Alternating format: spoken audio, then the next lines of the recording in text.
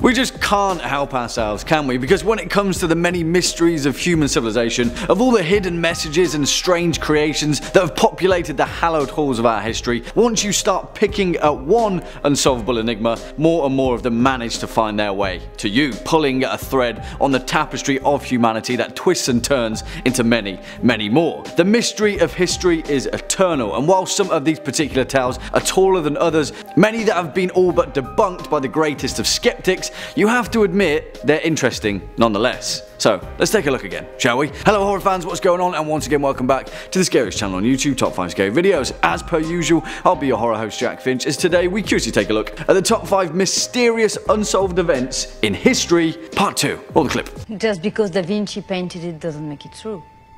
No, but history, she does make it true. For the curious amongst you, of course that clip was from 2006's The Da Vinci Code, based upon the book of the same name by Dan Brown. That of course is the definitive melting pot of so many conspiracy theories and alternate interpretations of history that it was merely a matter of time before we chose a clip to set the scene for this particular top 5 scary video. Also, Sir Ian McKellen, everyone. Any cinematic clip with him in it is already a pretty strong starting point, right? Kicking off at number 5, Coral Castle. And no, that is not my imitation of Rick Grimes trying to call his son a fortified structure. Sorry, that was a terrible joke. But the actual mystery of Coral Castle is equal parts true engineering enigma and equal parts perhaps the most American thing that you've ever heard of. Along the highways and byways of rural America, there are countless tourist attractions that litter the way, but one of them in particular may actually have a much more intriguing mystery than the rest. Just before 1920, a Latvian man named Edward Leedskalnin was jilted by his young bride just a day before their wedding, and so dejected and depressed, Edward left his home country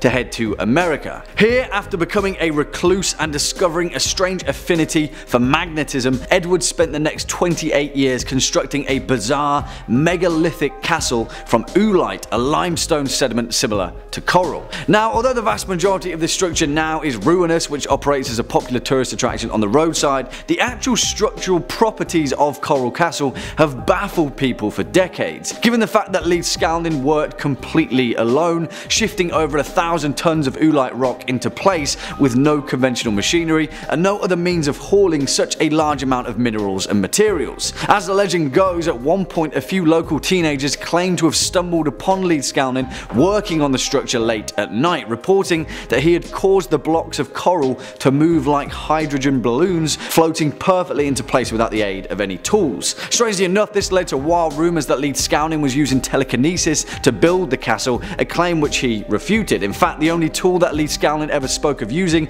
was a machine that he referred to as a perpetual motion holder. Before his death, whenever he was asked how he constructed the place, he simply stated that he understood the laws of weight and leverage well, and on several occasions he stated publicly that he had discovered the secrets of the pyramids, and that once you know how to do it, it's easy. I mean, this one is a little tongue-in-cheek, but what do you guys think? Another eccentric recluse with too much time on his hands, or a structural genius that had insight into a long forgotten knowledge? Let me know. Coming in at number 4, Kaspar Hauser. And who the hell was Kaspar Hauser? A mystery that has completely perplexed historians for nearly 2 centuries, leading to an insane web of speculation, an entire network of conspiracy that extends its tendrils all the way to the royalty of Napoleon. On the 26th of May 1828, a teenage boy appeared on the streets of Nuremberg, Germany. His name was Kaspar, a boy of 16. He was filthy, could speak only a few words, and had a letter with him addressed to a captain of the Bavarian cavalry. He kept repeating the phrase, "I want to be a cavalryman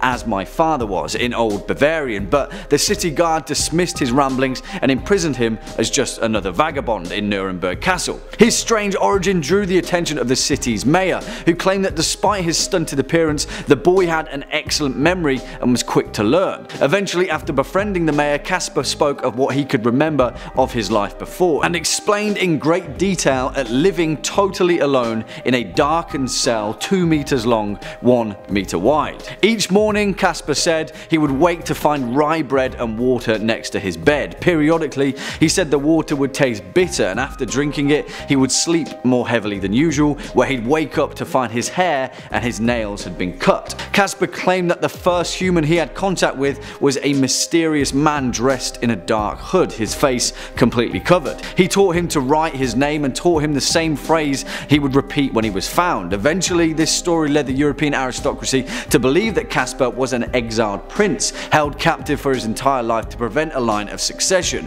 As the year passed, Casper would live and learn in many of the Bavarian noble houses, where allegedly there were many attempts on his life by the same hooded men that he had described in the darkened cell. They got him in the end though, and on the 14th of December 1833 he was mysteriously stabbed and he died 3 days later. On his grave in Latin read the words, "Here lies a mysterious one who was killed in a mysterious manner." Beats me. Next up at number 3, the mystery of Oak Island. And whilst many of you will know this particular entry, there's no denying the fact that the eternal mystery that is Oak Island is worth mentioning every single damn time, and its inception is an event that has long evaded the unscrupulous eye of history. You know the story, right? In Nova Scotia, just off the coast of eastern Canada, lies a small island that has allegedly been the site of our civilization's greatest of treasures, although no one has ever been able to locate the exact point of where that treasure lies, causing countless individuals to fall into a wild obsession with unearthing its eternal mystery. In fact, the cause of Oak Island's mystery is down to the fact people have found treasure there, many of which have been carbon dated to several hundred years old, and the story of the Money Pit, a mysterious shaft that has been excavated countless times throughout history, which actually exists with actual structural records, has forced dozens of businesses to go bankrupt trying to solve its enigma. So here we are with our mystery. Who the hell built this place? Now, there are hundreds of theories as to who would have constructed such an intricate place to conceal their treasure, the most popular being Captain William Kidd, the pirate that sailed to North America in the late 1600s, burying his plunder there so no one else could find it. Another theory states that the pit was constructed to house none other than Mary Antoinette's jewels, who after the Parisian uprising at the Palace of Versailles gave her treasures to a lady-in-waiting, who then fled France and ended up in Nova Scotia, where using her royal connections contracted the French Navy to construct the Oak Island pit, making sure that the incredibly rare jewels of her queen would never be discovered. And strangely enough, there has actually been credible evidence for this theory recently in 2017, when a 500-year-old brooch was discovered containing a huge garnet similar to that of which Mary Antoinette was reported to often wear. I mean, we could talk about all of these theories for an entire video, but as so far as unsolved events in history go, this one remains to be exactly that. Swinging in at number 2, the Yonaguni Monument. Okay, where do we even begin with this one? Because if you've seen any of our Ancient Mysteries series, then this one definitely deserves its place amongst their ilk. But the event that we're possibly alluding to in the case of the Yonaguni Monument may be a geological enigma that predates known civilization itself, involving an entire continent submerging deep beneath the ocean. Yeah, and whilst that may sound like a massive leap, let's just take a look at the strange properties of the Yonaguni Monument before we jump to any kind of conclusions. Off the coast of Japan, submerged beneath the southernmost Ryukyu Islands, lie a formation of potentially man-made monoliths, which has led to decades of debate as to the true nature of this strange geological formation. The monument itself consists of very fine sandstone and mudstone, with its main feature being a rectangular formation measuring about 90 feet tall and consisting of several other strange formations that seemingly don't make sense as to how they have been naturally formed. Now, despite this massive debate between the Yonaguni Monument being natural or man-made, perhaps the most mind-blowing theory comes from the renowned geologist Robert Schoch of Boston University,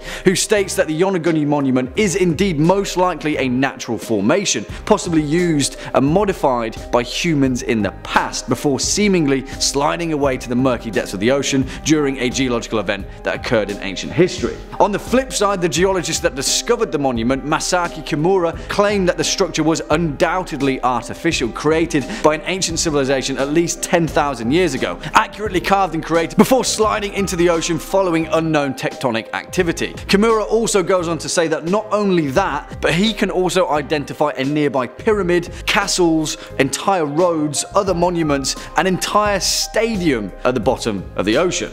Yeah, this one is quite something. What do you guys think? Let me know. And finally, coming in at our number 1 spot, the creation of Baalbek. Because, holy moly, if this one isn't one of the most mysterious unsolved events in history, I'm not entirely sure what is. Who the hell built Baalbek in Lebanon, the most mysterious ruins of the entire Roman Empire, a monumental, supposedly 2,000-year-old temple to the god Jupiter that sits atop 3 separate 1,000-ton stone blocks? To put it into perspective, the monoliths at Stonehenge weigh about 1/40th of that. Yeah, you heard that correctly. 1,000-ton stone blocks. And despite being the diligent record keepers that they were, there is no record of who ordered this temple to be built, how these monolithic stones were cut, why they were cut, or how they even came to be, and how the temple itself came to be abandoned, because for the most part, whoever built Baalbek just up and left. Now, there are many mythological and cultural legends as to the origins of Baalbek. Some say that Cain built it to hide away from the wrath of God. Others say that giants built it at the command of Nimrod, which would eventually become the Tower of Babel. In fact, in the Epic of Gilgamesh, some claim that the intergalactic landing pad alluded to in its tale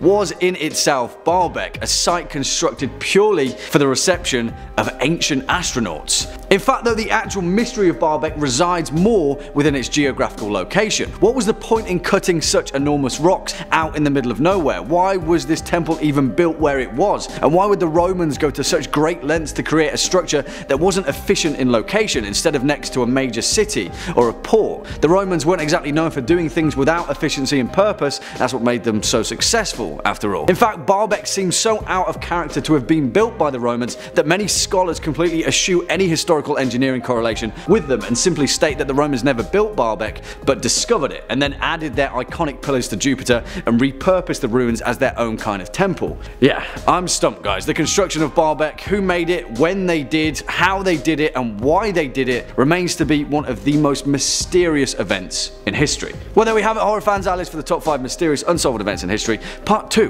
What do you guys think? Do you agree, disagree, have any more to add? Let us know your thoughts down in the comment section below. Before we depart from today's video though, let's first take a quick look at some of your more resounding remarks from over the past few days. Mikey Lefebvre says, Jack, if you could only watch one movie for the rest of your life, what would it be?